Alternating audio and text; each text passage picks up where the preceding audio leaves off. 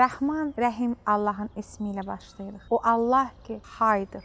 Hər nəfəs alışımız onun ismi ilə başlayır. Hay Allahdan gəlib, huya gedirik. Allahdan gəlib, Allaha dönürük. O Allah ki, öldükdən sonra torpağı dirildir. O Allah ki, öldükdən sonra torpağı diriltdiyi kimi, cismi ilə torpağa qovuşan insanı da elə dirildəcək. Allah öz kitabında belə misal gətirir. Öldükdən sonra torpağı necə dirildiriksə, sizi də elə dirildəcək. Elə isə qorxumuz nədəndir? Ölümdən, yoxsa ölümdən sonraki həyatdan, öldükdən sonra qupquru olmuş ağac, rəngbərəng çiçəklərlə, rəngbərəng yarpaqlarla, ətrafındakılara öz qoxusu, gözəlliyi ilə bir çağırışdadır. Bütün təbiət bizə bir çağırışdadır. Allah haydır, Allah diridir. Allah öldükdən sonra həyat verəndir. O Allah ki, təbiətə bizim üçün öldükdən sonra həyat verir. Bizi növbənöv bitkilərlə qidalandırsın. Cismimizin ehtiyacı olan hər elementləri gördüyümüz quru torpaqdan rəngbərəng çiçəklərlə alırıq. Əlimizə soğanaqları aldıqda bunun yetişərək hansı çiçək olduğunu bilmək üçün yalnız mütəxəssis anlaya bilər. Demək istədiyimiz budur ki, biz müəyyən bir zəhmət, əziyyətdən sonra əlimizdəki soğanın tulpan, zambaq, lalə nə olacağını bilə bilmərik. Və bizim həyatımız sonunda hansı rəsm əsər olacaq? Həyatımızla hansı mesajı verəcək? Həyatımızdakı hər kəlməmiz hansı rəngli bir çiçək olacaq ki, bal arıları bizi elə mayalandırsınlar və bizi dirildən, bizə şəfa olan, bizə Allahın rəhmətini dadızdıran yalnız Allahın kəlamı ola bilər.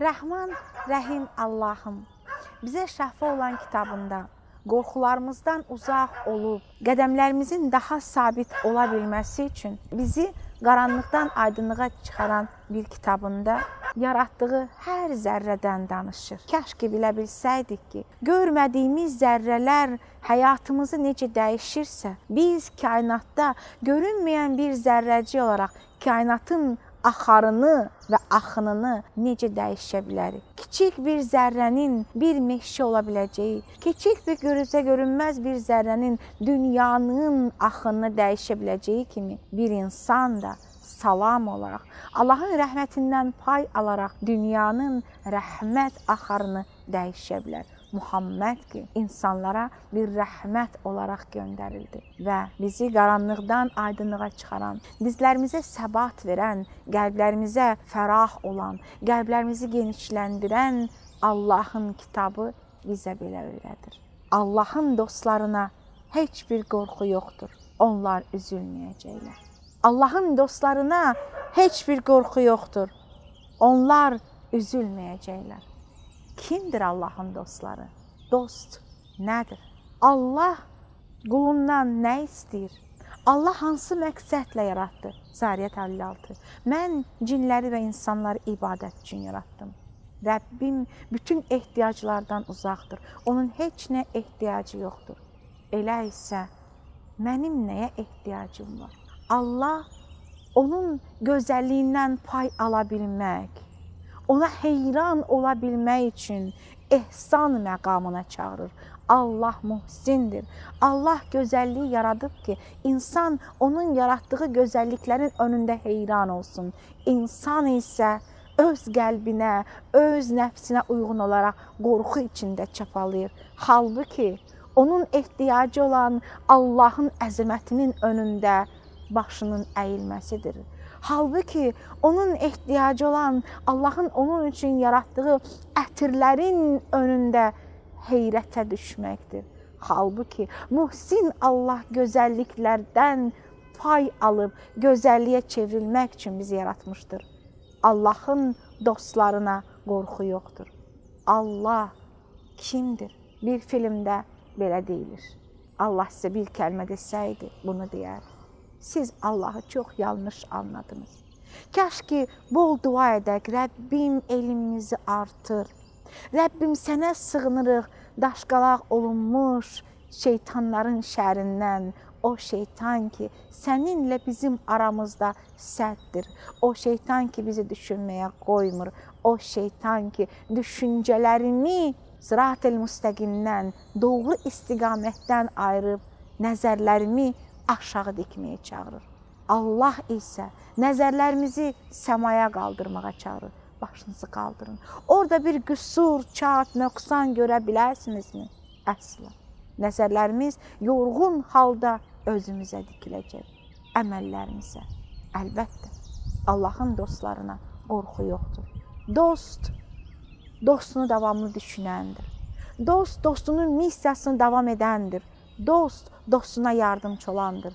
Allahın dostu Xəlilullah İbrahim Allah üçün, Allahı tanıtmaq üçün, Allahın dininə yardım üçün ateşin önündə durmadı və ateş ona sərin və salam oldu. Dost Musadır. Əsasını dənizə vurdu, dəniz yarıldı.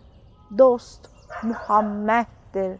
Allah üçün heç kimsədən qorxmadı. Allahın dostlarına qorxu yoxdur. Onlar məhzun olmayacaqlar. Və Allah bizi ayağa qaldıran, inşa edən, yaradılış səbəbimizlə bizi ayağa qaldıraraq bizə bunu önərir. Allahdan ümidini yalnız kafirlər üzər. Ənfal 12. Rəbbim mələklərə, mən sizinlə bərabərəm, iman edənlərə səbat verin. Mən sizinlə bərabərəm, iman edənlərə səbat verin. Bu çiçəyin qupquru gördüyümüz budaqda incə ləçəkləri, incə ətri və sahib olduğu görmədiyimiz hər zərrəcikləri səbat deyilmi? Allah ondan əmin olanlara səbat verir. Mümin Allah bizi əmin olmağa çağırır. Və Quranın hər çağırışı ey Allahdan əmin olanlar və əmin olanların üzərində qorxu yoxdur. Əmin olanların qəlbində qorxu yoxdur. Mən sizinlə bərabərəm. İman edənlərə səbat verin, əmr etdi mələklərə. Mən kafirlərin qəlbinə qorxu salacam. Allah mələklərinə belə əmr edir. Kafirlərin qəlbinə qorxu salacam. Kimdir kafir? Qəlbi pərdələnmiş.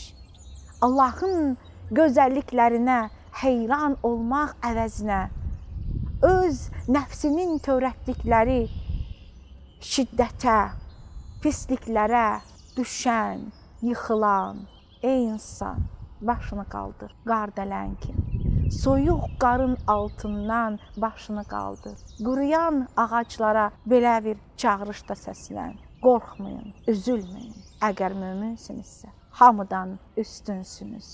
Əmin olun, Allahın dostlarına heç bir qorxu yoxdur. Nəhl 112.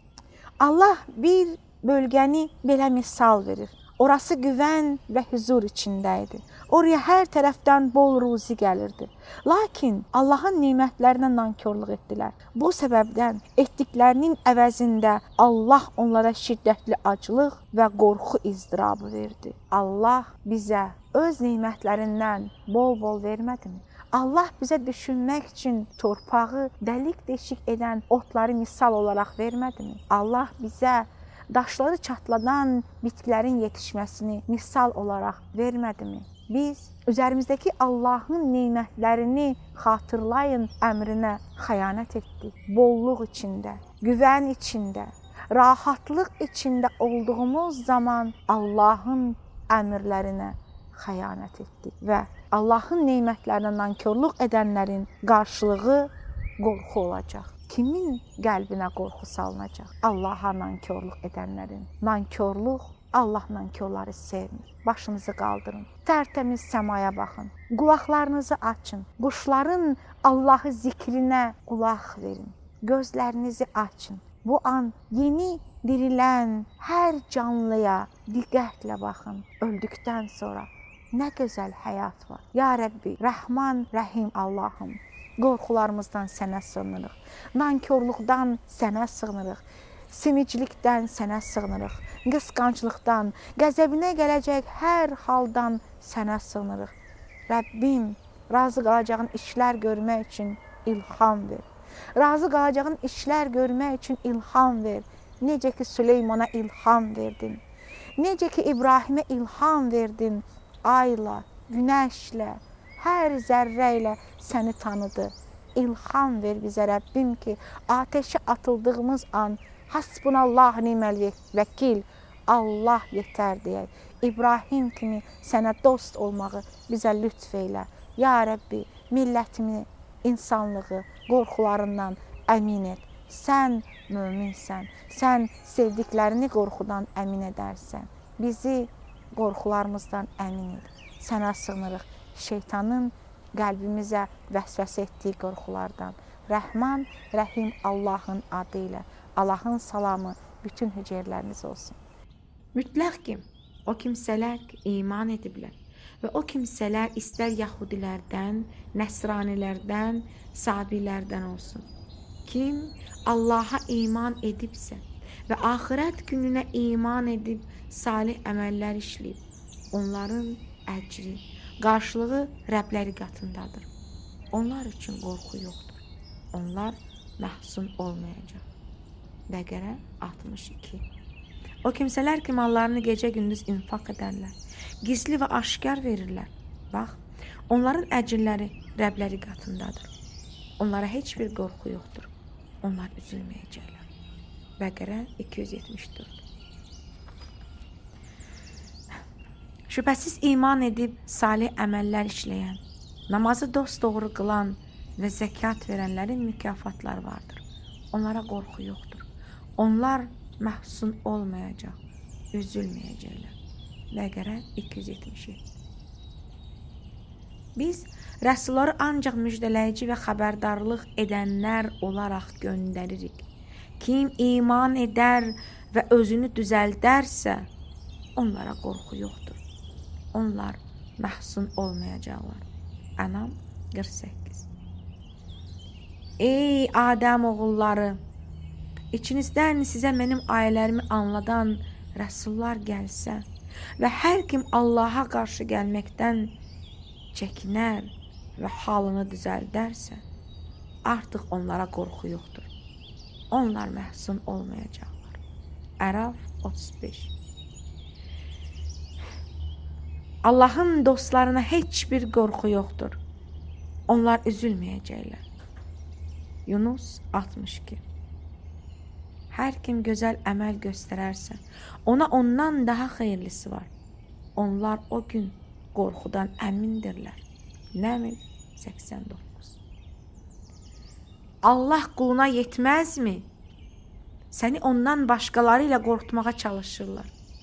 Allah kimi azdırırsa, onlara yol göstərən yoxdur. Zümər 36. Allah belə deyər. Ey ayələrimizə iman edən və müslim olan qullarım, bugün sizə qorxu yoxdur. Siz üzülməyəcəksiniz. Zuhruf 68-69. Bizi qorxularımızdan əmin edən Allaha sığınırıq. Qorxunu yaxşı işlərdən uzaqlaşdıran, qorxunu yaxşı işlər görənlərdən uzaqlaşdıran Allaha həmd olsun. Rəbbim, qorxularımızdan sənə sığınırıq. Qorxularımızdan xilas ola bilmək üçün bizə əminlik ver. Qorxularımızdan xilas ola bilmək üçün sənin kitabına təslim olmağı ehsan elə. Qorxularımızdan xilas ola bilmək üçün sədəqə verənlərdən, infaq edənlərdən, zəkat edənlərdən et bizi ya Rəbbi. Qorxularımızdan əmin ola bilmək üçün təkəbbürdən, qısqanclıqdan, bəyənmədiyin hər şeydən sənə sığınırıq. Qorxularımızdan xilas ola bilmək üçün sənə sığınırıq. Qorxularımızdan əmin ola bilmək üçün ümidsizlikdən bizi qoru. Qorxularımızdan xilas ola bilmək üçün sənin dostun olmaq istəyirik. Bizi öz razılığına çatdır. Aləmlərin Rəbbinə həmd olsun. Allahdan ümidini yalnız kafirlər üzər.